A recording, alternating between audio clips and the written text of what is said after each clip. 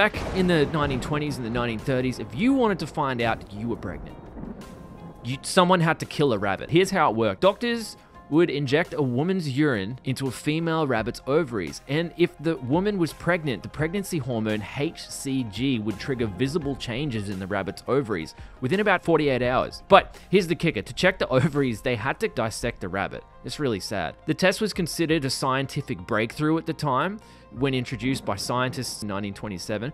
Before this, pregnancy diagnosis was just total guesswork and superstition. Despite the myth, the rabbit actually always died, whether the test was positive or not. In fact, the term "the rabbit died" became euphemism for "I'm pregnant." You'd be like, "Well, how are you, Cindy?" You'd be like, "Well, the rabbit died," and that would be like, "I'm pregnant now." Even if most people didn't know literally that was actually true, rabbits were dying to prove pregnancies. Eventually, similar tests using frogs and mice replaced rabbit. Labs developed them into modern non-lethal pregnancy tests, and today, anyone can do it in their bathroom within 2 minutes, but for decades, pregnancy meant a death sentence for rabbits.